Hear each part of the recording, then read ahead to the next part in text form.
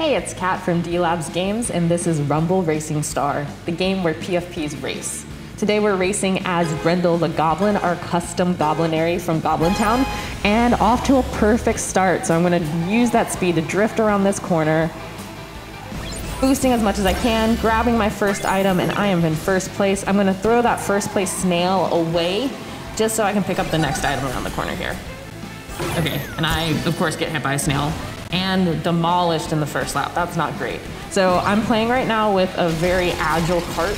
So as you can see at the top, my HP is not very high, but I am like killing it drifting around these corners because the handling is so good in this cart.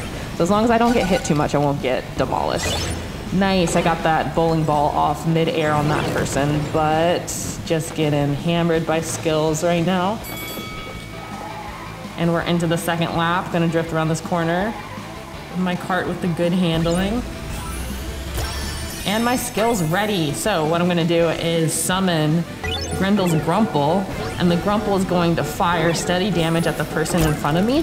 And if I can get them all the way down to 0, they'll be demolished. But now I'm in first place, so Grumple's just gonna shoot at whatever is going on around him. I'm gonna heal up with this health box, important for this type of cart that I'm playing with today. Boxman's skill just keeps blinding me. But I'm gonna drift around this corner, grab my next items. And the hammer is gonna home onto Boxman right there and knock him back. That backfired a little bit. Oof, demolished again.